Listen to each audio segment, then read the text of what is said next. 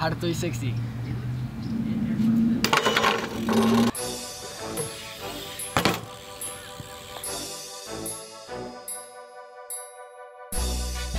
You're gonna wanna do a 180.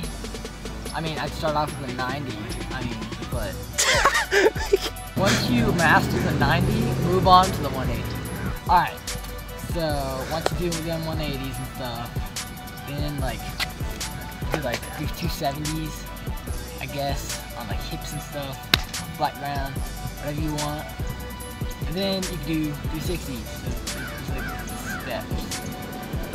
If you're gonna do a fly out, I guess you can just go at a comfortable speed, enough to where you will not land back in the ramp.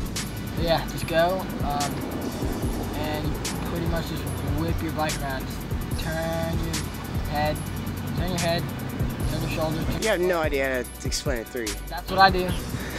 Well, if you haven't seen how you want to see 360? Yes. Yes. Cut! Cody, come here. Come. How do you 360? Alright, well, you carve before you get to the coping, and you just pretty much pull up and turn your head, like look down like this, That.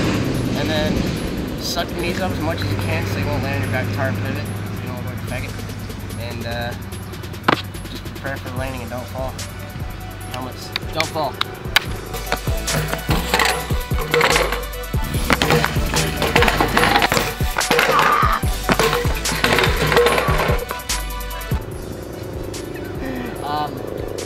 So here's some clips of 360s to help you learn these. Oh, and here's Chad Williams, pro rider, Featuring Chad. Chad! Oh, you suck! Try manual.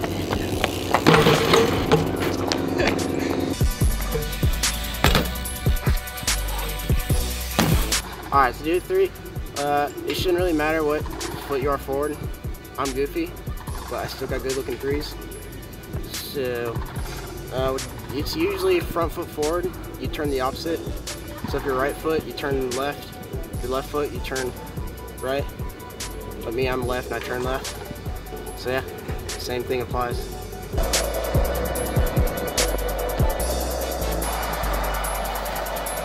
Alright, for flat 3s, same rules apply, but it's just harder because you're on flat and you don't have a transition to shoot you up like E.T.